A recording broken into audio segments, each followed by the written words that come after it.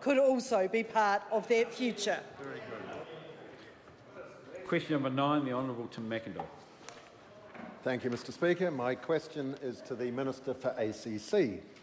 Does he stand by all of his answers to oral questions on the 24th and 25th of October, including his answer that he will neither rule in or out any proposed increases to ACC levies? Mr. The Speaker. Honourable Iain Lees-Galloway. Mr. Speaker, yes, including the clarification that I made on the 25th of October. Why did the Minister claim that ACC needs to increase motor vehicle levies, further raising petrol taxes, when the 2017 annual report, upon which levy adjustments were proposed in the consultation process, confirms that revenue from that source was above 110%, and a further result above 110% is revealed in the 2018 annual report, while ACC's funding position target in both of those reports is only 105%. Because, Mr. Speaker, contrary to what the member just said, it's not that the revenue is 110%, it's that the assets are 110% of the total liabilities. That asset to liability ratio actually maxed out at 115.7% under the previous government.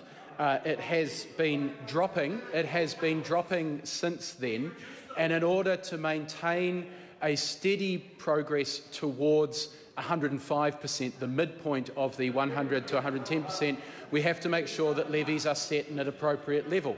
That decision ultimately, of course, is a decision for Cabinet. Cabinet is yet to make that decision. If, as the Minister said last week, that ACC's accounts need to be brought back to being more sensibly funded, and that Cabinet will take that into account when it makes a decision about future ACC levies, isn't this proposal, which would see a further increase in petrol tax when New Zealanders are already feeling considerable pain at the pump, a long way from being, quote, very convincing?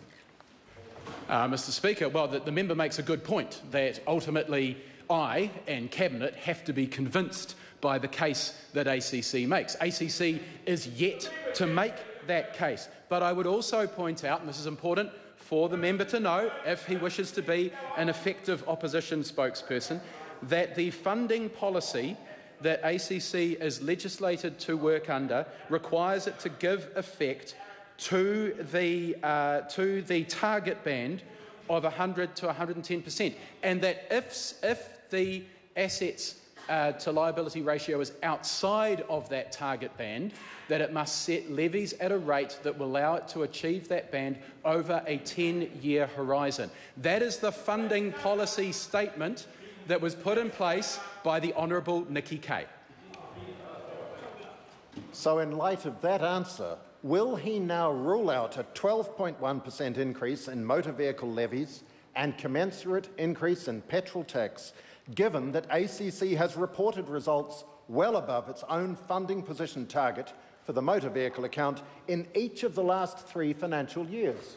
Mr. Speaker, I reiterate that although I have said that ACC will need to make a very convincing case, they have only just completed their consultation. They have yet to make a recommendation to me, and I am yet to make a recommendation to the Cabinet.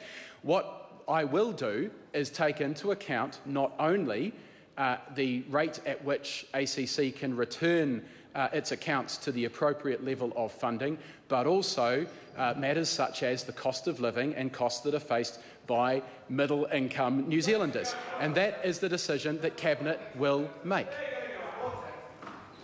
Question number 10, Jonathan Young. Thank you, Mr. Speaker. My question to the Minister